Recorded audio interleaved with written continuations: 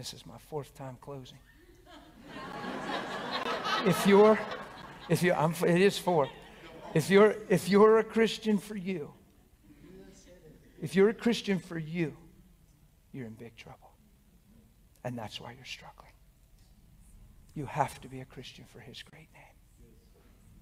If you're a Christian for your own well-being, no wonder it's been tough. Life is always speaking louder than truth. You're not a Christian for your well-being.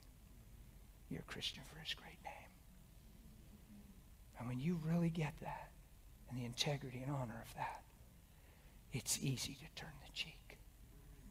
It's easy to give your cloak and your tunic.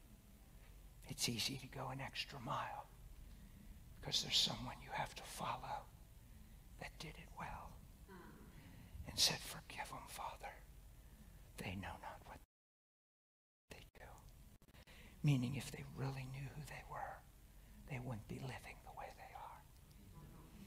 Don't tell me we can't follow that. Faith says we can. And the power of Holy Spirit ensures it. So what do you say? Let's all just be Christians. Yeah? Yeah. So that was my intro.